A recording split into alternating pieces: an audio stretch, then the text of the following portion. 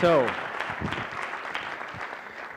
when I was 6 years old, I remember helping my father load a pickup truck with trash bags full of junk, old clothes, and broken toys. It was a 20-minute drive just east of town, and after arriving, we backed up to the edge of the dirt road and started heaving trash bags over the tailgate and onto the ground. We were at the local landfill. Now, the Barkhamsted, New Hartford landfill in northwest Connecticut opened in 1973, and it took only 10 years before state inspectors discovered that toxic chemicals were contaminating the local water supply because the landfill was never designed with a liner at the bottom. But I remember staring there out over the man-made mountain of trash, overwhelmed, because this was where the products of consumerism went to die. I stood there for what seemed like 10 long minutes, watching as a line of large machines backed up to the edge of the road just like we did, and then opened their mouths and vomited their contents onto the ground. Now, the last 150 years of industrial evolution has been about maximizing throughput across a linear take-make-waste economic model from extraction to landfill. Only a fraction of materials are actually recovered and retained in the flow of commerce. 2/3 of all materials in the United States end up in one of these two places, either buried in a hole in the ground or burned and put into our air. So what's the problem? Well, there are two problems. The first and most significant is that we haven't been paying the real cost of production in terms of ecosystem degradation, pollution, resource depletion, or toxification. Some estimate that more than 60% of global ecosystems have been severely degraded from current and past economic activity. Resources are dwindling. We're in the middle of a mass extinction of species, and economic volatility is at all-time highs for a number of reasons, including scarcity and the effects of climate change. Now, economists are warning us that 2.5 to 3 billion new middle-class consumers are going to enter the market in the next 10 to 15 years from India and China, each of them with disposable incomes and aspiring to Western consumption levels. Now, the second problem is that we haven't paid enough attention to the chemistry of the materials we're putting out into the world. And since we're depleting resources so quickly, we've started to recycle more. Is that a good thing? I don't know. Well, let's consider this. Nearly 300 million tires in the United States are scrapped every year. And tires are designed for high-performance applications on automobiles. But they also happen to contain a whole range of toxic metals and organic compounds with well-known health hazards. Now, someone along the way thought it would be a fantastic idea to shred these things and spread them out over children's playgrounds. But tires were never designed with children in mind. Tires were never designed for children to play on, rub all over their skin, or breathe in the gases coming off of them in the afternoon sun. What about our homes? Well, below the carpet in your home sits recycled foam padding, the remnants of used furniture and mattresses crammed into one more product. It also happens to be one of the primary sources of flame retardants in your body, toxic chemicals linked with organ failure, cancer, and birth defects. The padding is recycled garbage, now leaking chemicals into the home. How sad is it when consumer products have become the modern-day landfill? And if we aren't toxifying each other, the soil, or the air, we pollute our waterways, our oceans, rivers, and streams. And wildlife often mistake this for food. A lot of waste and debris floats on water. Birds will even swoop out of the sky and consume these things. And now we're finding dead birds littering our coasts. They're fragile skeletons encasing a gut full of discarded bottle caps and plastic waste. Meanwhile, corporate profits have soared to record highs, and the reason for not changing, the reason for not investing in a better future, we're told, is, well, we don't have the money. We can't afford it.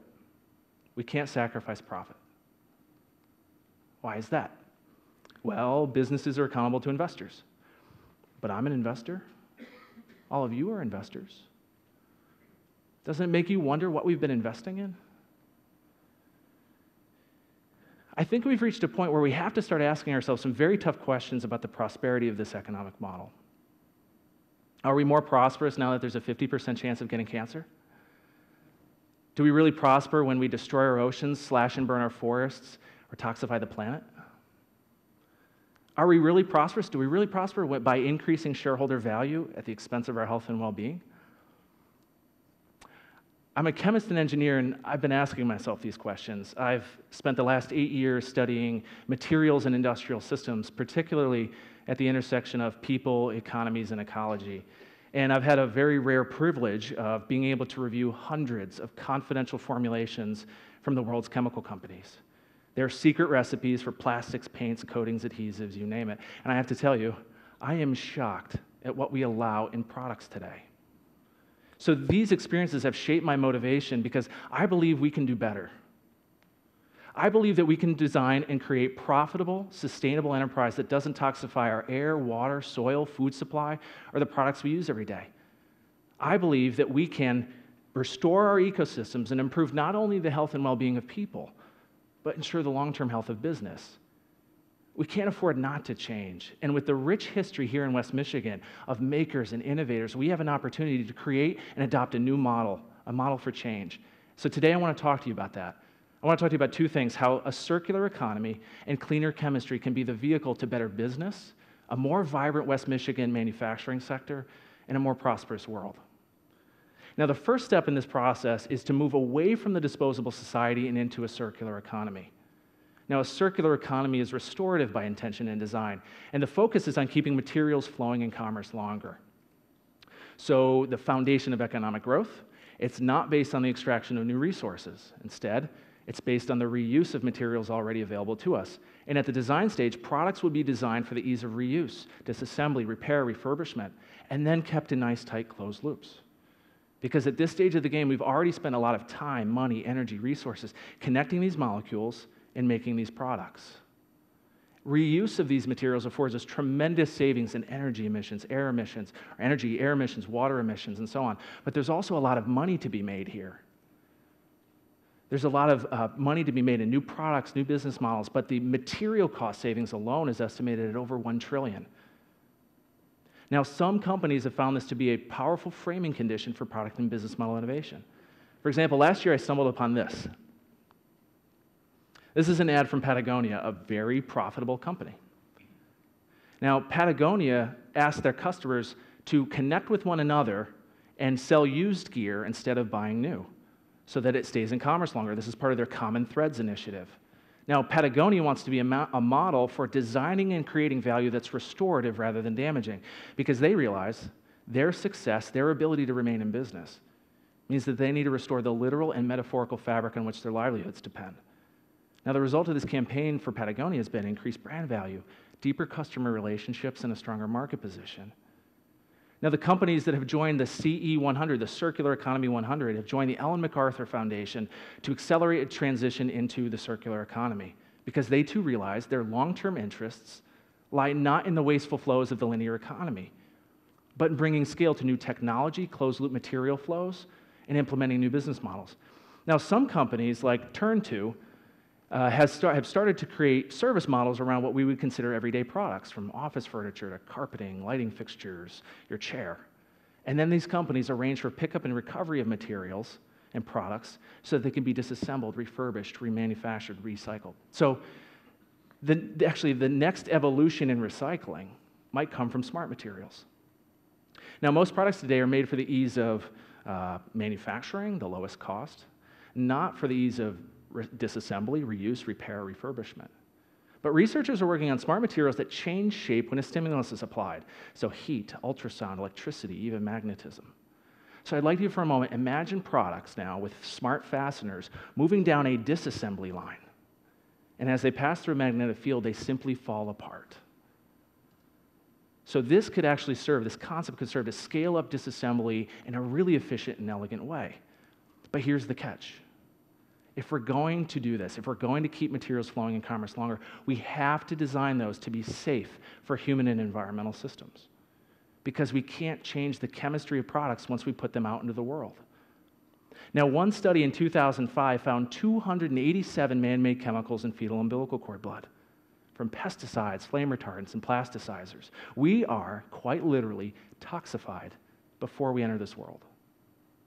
The Center for Disease Control has been tracking more than 200 high-volume production chemicals now found in us every day, many linked with ill health effects. And there are several studies on human breast milk. Women, your breast milk is so contaminated that it can't be sold on store shelves today. So we need to address product and material chemistry at the design stage with our suppliers, with the material manufacturers, so that we can eliminate chemicals of concern. We shouldn't be creating products that are linked with cancer or endocrine disruption or birth defects. We also need to eliminate chemicals out of our materials and products that pollute our air, water, soil, or accumulate in living things. Ultimately, designing for the future is going to require that we expand our value set. Rosabeth Moss Kanter once said that a vision of the future is not just a picture of what could be, it's an appeal to our better selves, a call to be something more. Let's decide today to create a vision of the future here in West Michigan that doesn't toxify our air, water, soil, the food supply, or the products we use every day. Let's decide today to leave the disposable economy behind, the disposable society behind, and step into a better future. But this is going to be different. I believe we can do better. This journey is going to require proactive thinking, followed by innovative action.